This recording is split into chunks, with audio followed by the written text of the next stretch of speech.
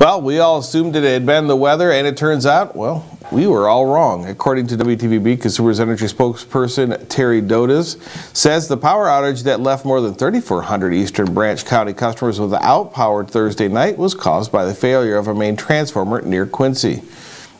Now, the weather had been suspected due to rain, sleet, snow, and high winds, but Dodes says none of that played a factor in the transformer's failure.